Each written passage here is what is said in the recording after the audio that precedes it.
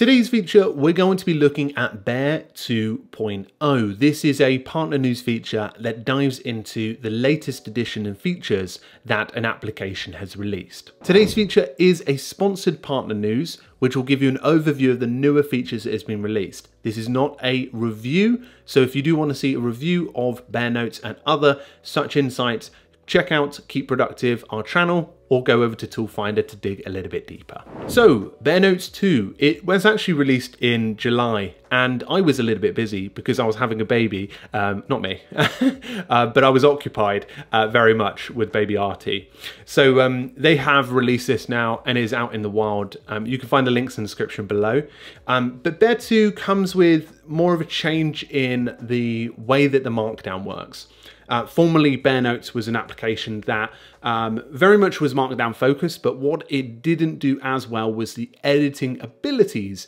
And they have made a whole host of updates to the editing function in Bear 2.0. So let's go over what's new with Bear 2.0. As I said, the editing ability has made the Markdown much more advanced and much more simplified for those who really think and get scared at the word Markdown. You can do a few different things now, like tables, allowing you to create very simple but practical tables to really enhance a note that you're creating. And that's really something that a lot of people have wanted in Bear Notes for some time. Other stuff, you can also hide Markdown now, which makes Markdown a lot less intense for those who maybe want to use it, but don't necessarily want that intensity of using it. They also have nested styles, which means you can really go into detail on giving bold, italics, and underlining to each of the words and text in your note.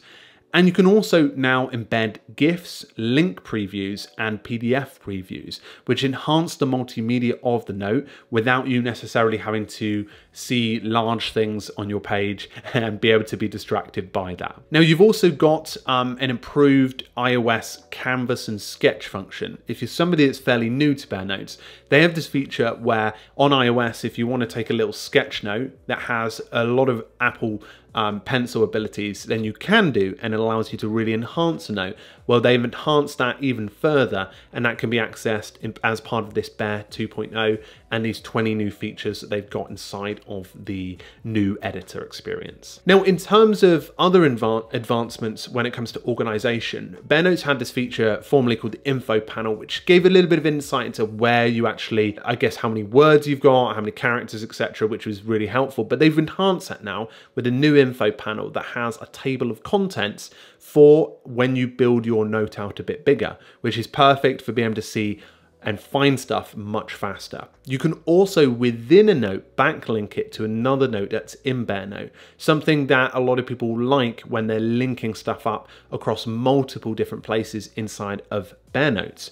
You can also, in the Pro account, you can go and utilize OCR search now. So if you've got any attachments or images, you can actually search your entire account for them, as you can see. And this is actually something a lot of people like because they can search beyond what is in the note and beyond in much more detail. So if you've scanned something in, or for example, if you've got an image that has some details on it, this is a great way to find all of that. They've also got folding sections within a note, which is great. For example, if you're looking to condense information down in that page and you want to be able to share it on as well, then you can have all of that inside of your note. Now, in terms of customizations, there's been a few changes to the customizations, particularly for Pro users. You can change the app icon, and also you can change the themes. There's actually, I believe, 6 more Bear themes, which will help you to customize your account further, and also an improved and upgraded Apple Watch version as well. Now, if you're on iOS, they've also got an improved keyboard and styling bar as well, which makes accessing